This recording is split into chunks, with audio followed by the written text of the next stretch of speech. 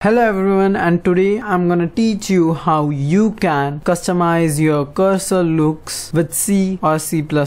So first I'm gonna show you how you can use an ICO file or an icon file as a cursor. Now if you don't know, you can easily convert PNG into ICO using online converters, but over here I have some files ready. So we'll use this food.ico, and this is 32 by 32 icon which we are going to use. So let's get started. Now before you include anything, what you gotta do is just add hashtag define and you gotta type OEM resource. Now this will allow us to use the defined cursor IDs for changing the cursor. So after that we have included windows.h and we have astream and conio.h for getCS if it's needed, and we are using namespace std. In our main method we have nothing, so let's type something over there which will help us to change the cursor.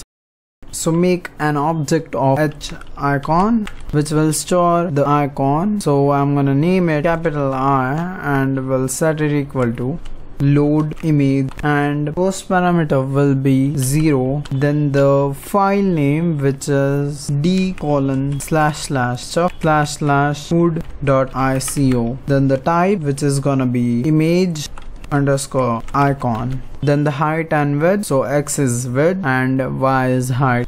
Over here you can put any height that you want, but if it's too big then it will cover the screen and it won't look good.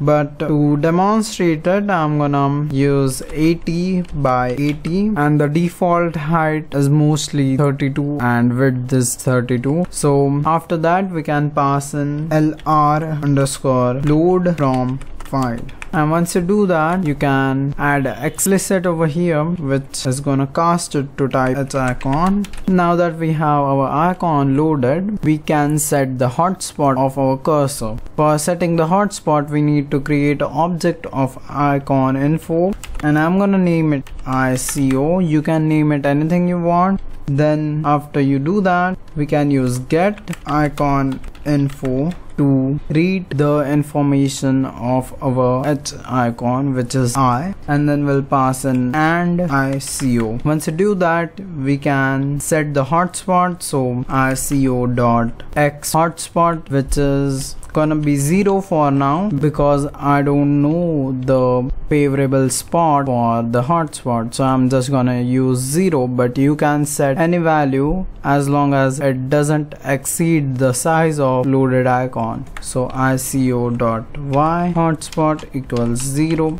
and after that you can create an object of h cursor and you can name it anything you want. I'm gonna name it C and set it equal to create icon indirect, and we'll pass in our and ICO. Now this is the main function that will change the cursor, so type set system cursor and you can pass in C, then the ID of the cursor. Now the IDs are listed on the Microsoft's document about this method. So over here I have it open. You can see OCR normal is the standard arrow, then cross is crosshair, and so on, and over here is app starting, which is that hourglass thing that pops up. So yeah, you can copy the values from there and paste it over here, which will change the normal cursor which is an arrow by default, and after that you can just compile it. So you can see there are no errors, but if you remove this or if you don't define OEM resource, that won't compile.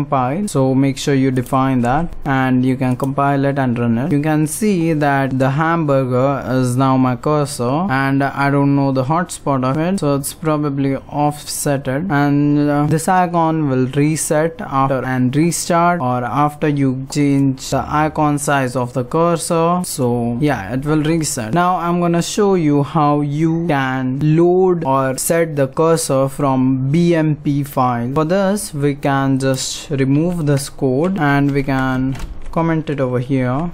So we'll save this and I'm gonna show you this stuff. So over here I have a thing which looks like this. Now that's just 32 by 32, so it looks like this, but basically if you open it with green.net or something, you can see that it has the black area, and the black area will not get displayed unless it's in mask. So I can open this and this is the mask. Now the white area will be cropped out and the black area over here in the mask will only be displayed. So this will be masked underneath this. So yeah, that's how it works. You can maybe find a better explanation for this. I'm not good at explaining this mask and all stuff like that, but yeah, that's how it works. Now I'm gonna show you how to load it in your program. So I'm just gonna minimize it, minimize that. So first we'll start with making objects of H bitmap, and you can name it anything, but I'm gonna name this P and set it equal to explicit of H bitmap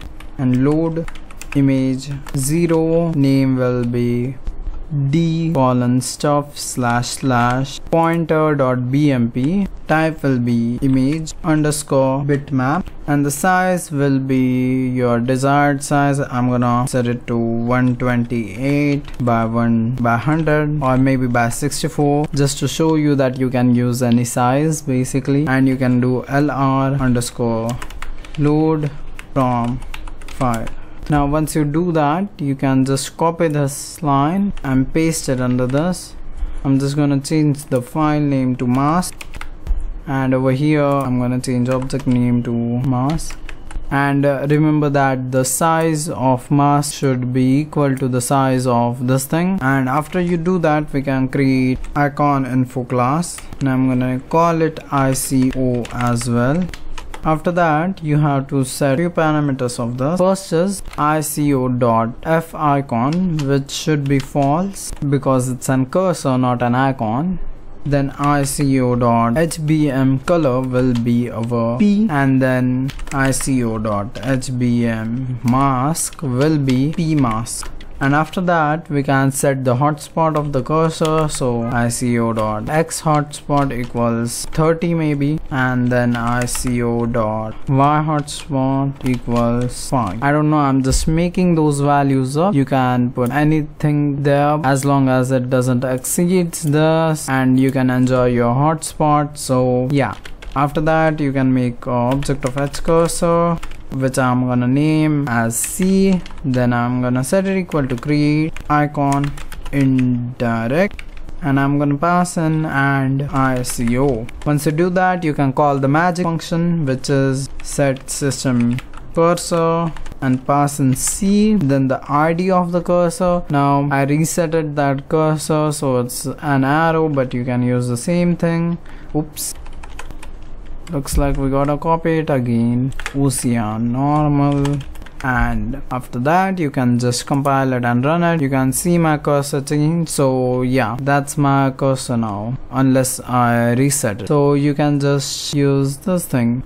Now you can also change this, resize it to whatever you want, and it will still allow you to set the cursor. And you can even create a palette. You can set it to run on startup, and it will always do that for you. So that's it for this video, and hope you guys have enjoyed this video. So if you can see an video on your top corner of the screen, then make sure you click that, because that's the most recommended for you. And also, if you haven't subscribed to my channel, then make sure you do that, because you're gonna miss out on the future videos. So bye bye.